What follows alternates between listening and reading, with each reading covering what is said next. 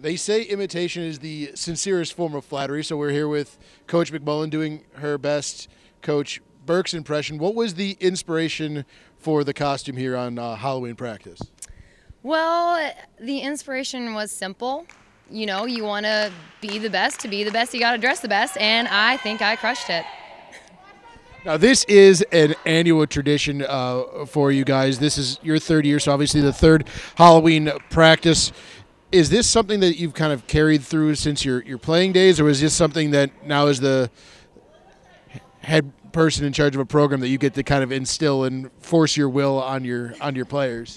No, we definitely did this when I was in college, and I know the school that I used to play at, they're still doing it. I saw Instagram pictures the other day. They had a Halloween match, so they dressed up for warm-ups, but it's fun. I think the athletes, you know, they're still human. They still want to have fun. Yes, we go through training and it's grueling, but have fun while you do it, and I think that this really allows us to do that. With your experience with these Halloween practices and matches, what, including this year's squad, what's been the best costume you've seen over your years? Oh, that is a good one. The middles came in aggressive today with the awkward denim family photo, which was pretty funny. I think my first year here, though, Sophie Murdoch had this completely decked out red onesie on that even covered her face, and she wore this awesome pumpkin mask over top, which holds a special place in all of our hearts. And I think what made her so funny was she stood at the far end of the gym and up against the red wall, and legit people were walking by and she was scaring them. So I think that might have been my favorite.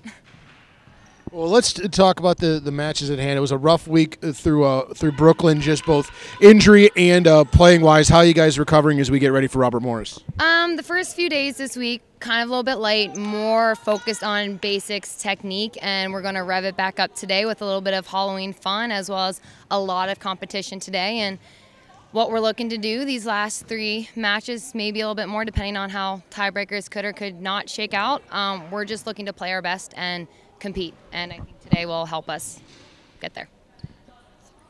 Kind of keep it lighthearted but serious at the same time. I get it, because you guys are preparing for a Robert Morris squad, obviously a arch rival within the conference. They're coming off of a big upset victory. They handed LIU Brooklyn their first loss of the season. You guys dusted them in 4. What's kind of changed with Robert Morris since we've last seen him?